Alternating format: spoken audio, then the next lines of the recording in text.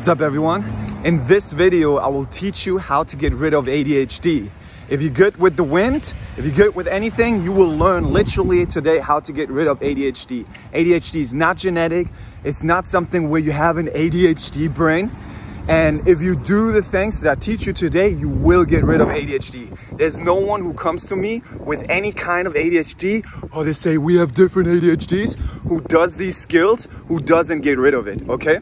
So the first thing, and this is funny because a lot of people with ADHD, this is a YouTube video. So you got to like stick with it, okay? You got to stick with it. So the first thing is to understand that ADHD and so many other mental health problems have only one underlying factor. And that is, one second, it's a little loud. That is being a slave to the brain patterns. Okay, what do I mean with that?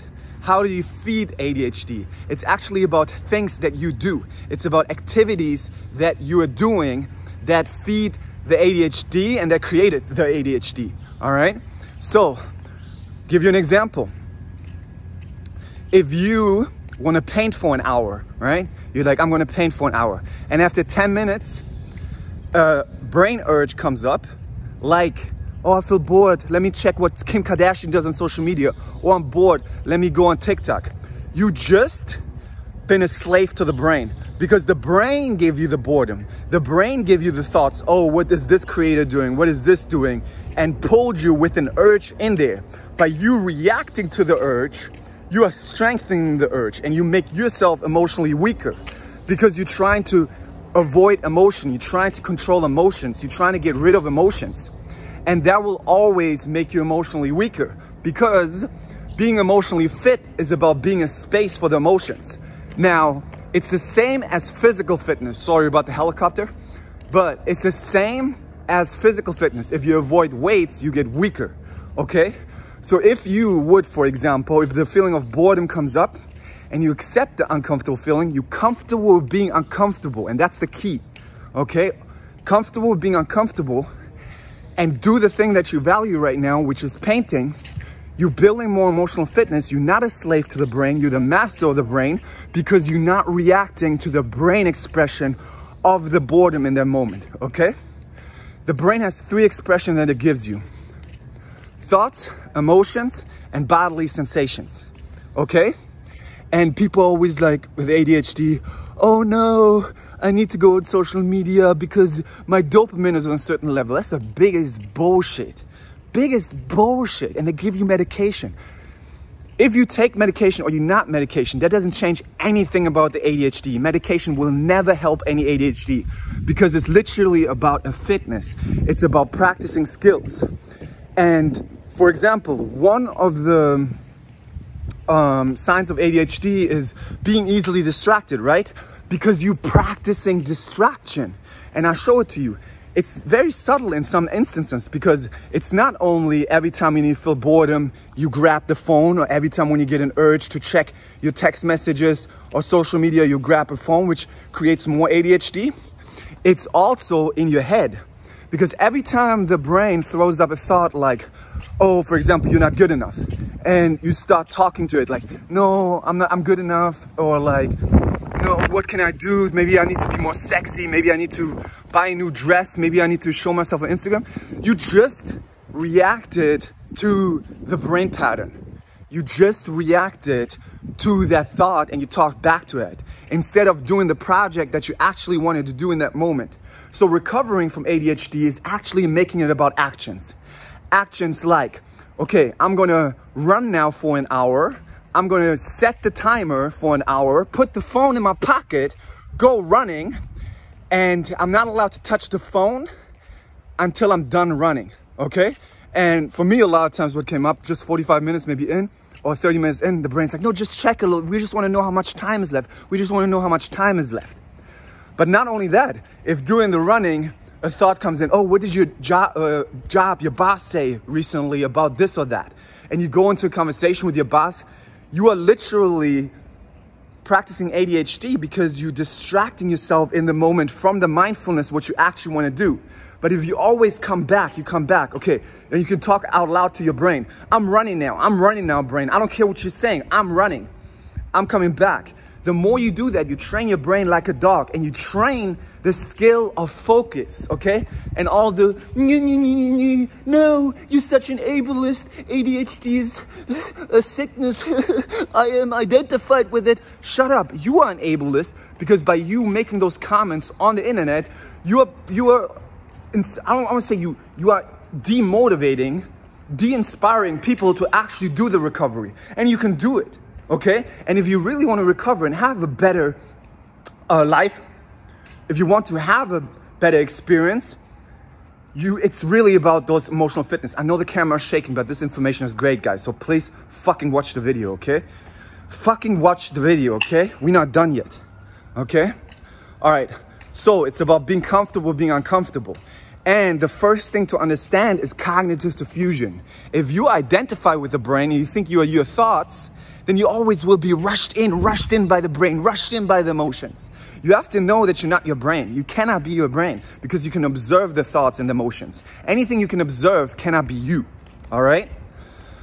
So you need to have that cognitive diffusion and know that the thoughts come in, oh, I'm not good enough, or this is my only partner, this relationship is so important, Our thoughts, and we want to make it about the action. Mental health recovery is always about the actions. And some people, even some spiritual people, say, no, action, that's so superficial, huh? Because they want to avoid. They want to spiritually bypass, okay? Because they don't want to be comfortable being uncomfortable. Making it about the actions, no matter what feelings you feel, is actually the most spiritual thing. Now, the reason why some spiritual people say, oh no, the action, is because if you do your actions from weird intentions, which means being identified with the brain, for example, if jealousy in the relationship comes up and you do the action that you think is a good idea of checking the phone, of checking the story to see if that person betrays you, yeah, of course it's a sucky action. But if you make it about values, no matter what the thoughts and emotions say, you are training to be the master of the brain, which is the opposite of the slave of the brain, which is ADHD. Let's look at ADHD stuff, okay? Oh, I get distracted. Oh, I'm so emotional. Oh, I don't know if I should do the laundry or I should do this. Oh, I can't remember things. Do you know why you can't remember? Because you're so much in your brain talking to all these kind of things, being pulled back left and right to brain patterns. Of course you can't fucking remember things because you can't even focus. You cannot focus. You cannot remember. That makes total sense. You don't even have the capacity anymore to remember anything because you're constantly pulled up by thoughts, constantly pulled in by emotions. Does it make sense? So what we want to do is to build the skill of focus, is to build the skill of emotional fitness. Same thing with, oh, I'm so emotional. Of course you're so emotional. You keep feeding the emotions by trying to control them, trying to make them feel better. When every time jealousy comes up, you're trying to check on your boyfriend, all those things to try to make that jealousy feel better. I'm telling you now, you probably see my videos, how the brain works. If you're showing the brain that you don't want to feel a feeling by trying to make it feel better or avoiding it, you're showing the brain that that feeling is dangerous. Now the brain, evolutionary, wants to protect you from danger by showing it to you. The same way when you saw a tiger in the jungle, you want to see the orange and black colors. The brain's going to show you the orange and black colors so you don't get eaten by a tiger, okay? Or anything else. The same way the brain is going to give you more emotions and more thoughts. In addition, you get emotionally weaker. I know the camera's shaking, guys, but this is good information and I'm just on a walk. And I think it's okay. I think, let me see if I need to get like some stabilization or something like that for this. But just listen to it, okay? Just listen to it. So it's really about building skills. If you do that, if you start being comfortable with being uncomfortable, you will build the emotional fitness, you will build the focus because you don't react to the old brain patterns anymore that pull you right, left, back and forth. You literally will build the skills where you're not emotional anymore because you're being emotionally fit. You also build the skills of focus, because you're waking up and you're not reacting to the anxiety by scrolling on the phone. You're saying, okay, I'll push social media till the end of the day, okay? Because if you start your day with compulsions, you're going to continue your day with compulsions. You're going to start your day with actions that support you, like physical fitness or building your business, and then focusing mindfully on building your business. And mindfulness here is such a big key. And the reason for that is because you need to take your brain with you. If you're still doing compulsions in your head while you're running or doing your business, you're still practicing ADHD, okay? That's why keep your brain with you. And when you get up, if you do compulsions, which means you're trying to make the anxiety feel better, you try to distract yourself from thoughts, which is our whole comfort society about, and that's why people have these mental health problems, and you grab the phone, you're building more mental health problems. The more you avoid being uncomfortable, the more mental health problems you build, okay? My loves and lovers out there. So, make a list. Put your values down. We got, as human beings, we have very similar values. Physical fitness, relaxation, creative expression, family relationships, friends relationships, romantic relationships, money, business, fun, okay? And you write these 7 things down like a garden, okay? And you want to grow that garden, and you grow that garden with the actions. How do you support your physical fitness? By going to the gym, by doing yoga, by doing Pilates, by climbing. How do you support your relationships? By doing activities with them, by mindfully listening to them. Almost no one listens mindfully to other people because they think in their head what they're going to say next, or how what the other person says has something to do with them. But if you mindfully listen to people, you're being in space. That's an act of love, okay? That's also supporting the relationships. In addition, spending time with people, building your business. Maybe you do an Etsy, maybe you do TikTok, maybe you do YouTube. Can you mindfully just make it about, I'm making videos with any emotions and thoughts. I don't have to have good feelings. If you're chasing good feelings, you will build more ADHD, okay? Also, can you do with any emotions and any thoughts and focus mindfully on giving value? What do you want to give to yourself? What do you want to give to others? The value of relaxation. It's not only work, guys. It's not only work. The value of relaxation. What actions can you do to relax? Make it about actions. Change from the emotionally addictive engine to the value engine. Okay? The valued action engine. If you do that, you change your whole ADHD. Now, see it like a fitness. Be kind to yourself. Because in the beginning, if you stop doing compulsions, there's a lot of uncomfortable feelings coming up a lot of times because you've been avoiding them. You've been trying to avoid them, okay? But the important thing is that medication is not going to help because it's all about a skill. That's like saying, oh, you can just take medicine and you're going to be a good tennis player. If you only know information about playing tennis, but you never practice playing tennis, you will not be a good tennis player, okay? And mental health is literally about practice. It's not about medication. By the way, fuck all the medication industry. They're all going to take your money. And most therapists, even ADHD, have no idea how the brain works. And you know why? Because they actually don't practice mental health tools themselves. So they don't know how the brain changes. I know how the brain changes because I changed my own brain. And most people actually don't practice because they don't want to be comfortable being uncomfortable. All right? So this is my first part of the ADHD video. It's literally about practice. Wake up, have any emotions and thoughts, and make it about the actions that you want to grow. If you say, oh, I cannot grow my garden, I cannot grow my action garden because of anxiety, because of depression, I cannot water my garden for a month, guess what? Your garden's going to die, which is your entire support system. I ran up below stairs. I'm okay. All right. So you want to wake up and you make it about the valued actions with any emotions and thoughts. And that's how you show your brain you trust yourself, because you're able to do things with any emotions and thoughts.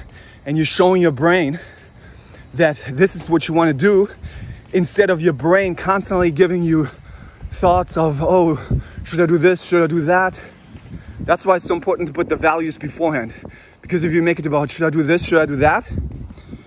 Then you still going back to the brain patterns, and the brain will give you more overthinking, more ADHD, all of those things, all right?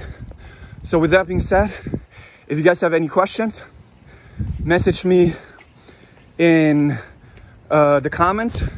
Now, the homework that I'll give you guys for this week is you're not allowed to check your phone in the morning.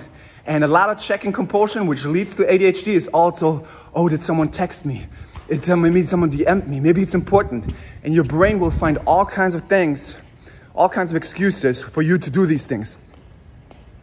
So it's about knowing what you're going to do, waking up, the actions, and it doesn't only have to be work. It can be relaxation. You can go on a mindful walk. You can go running. You can go building your business, making videos, working at your job. But you need to do it mindfully to bring your brain with you, okay? And you push social media till the end of the day. You're allowed to do 2 hours of social media at the end of the day. You can watch Netflix, whatever, but until then, you're not allowed to scroll. You're allowed to create. You can make videos anytime because that's supporting yourself, all right? Yeah. And then when the urge comes to grab the phone, be comfortable being uncomfortable and come back to what do I want to spend my time on? I want to spend my time on making videos now. I want to spend my time on making my YouTube channel. I want to spend my time on hanging out with my friends, okay? And it's not about making feelings feel better. So if you hang out with your friends to try to make a feeling feel better by venting, you're still being a slave to the brain, because the urge to vent comes up because you want revenge or your ex-boyfriend or whatever, and you're being a slave to the brain. So the brain's like, oh, you love these patterns. Let me give you more. Okay, guys?